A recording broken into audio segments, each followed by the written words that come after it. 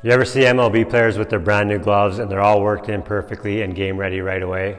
Well, that's because they work it in a certain way. So today I'm going to show you how they do it, and we're going to work in your glove quickly and effectively so it can be game ready right away.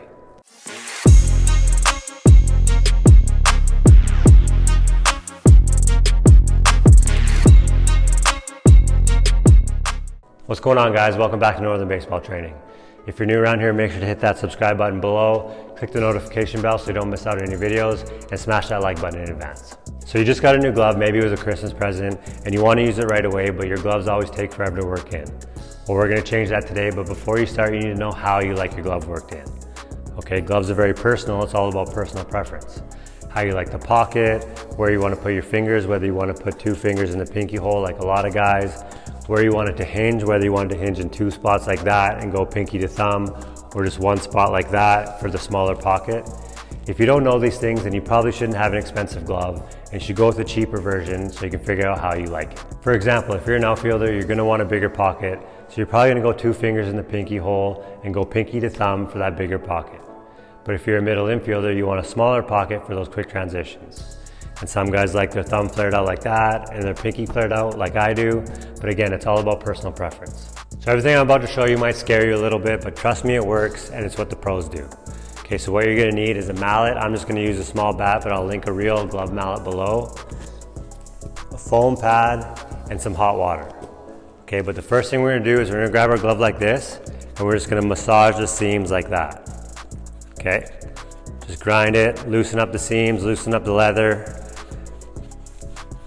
Do this for about 10-15 minutes straight. Just really soften up these seams.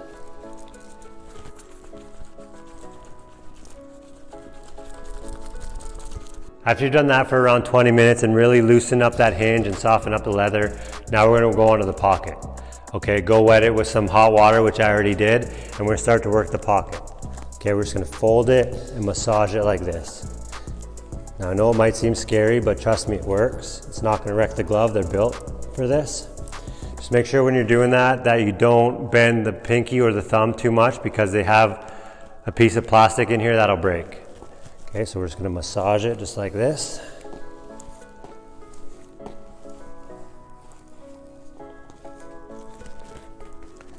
Then we're gonna grab the mallet and we're just gonna beat in the pocket.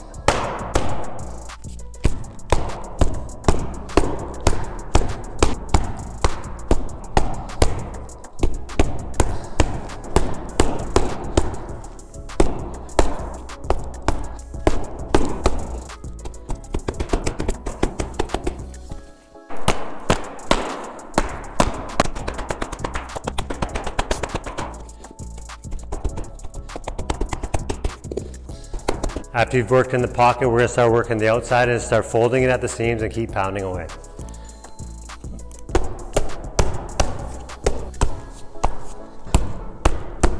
When you're doing this part, watch out for your fingers.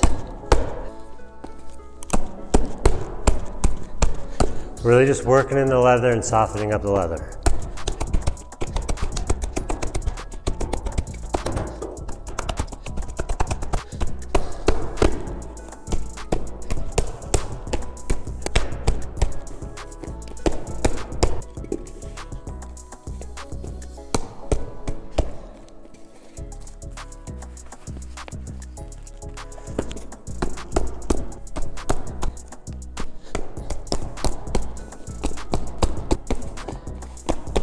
So repeat that process for another 20 to 30 minutes.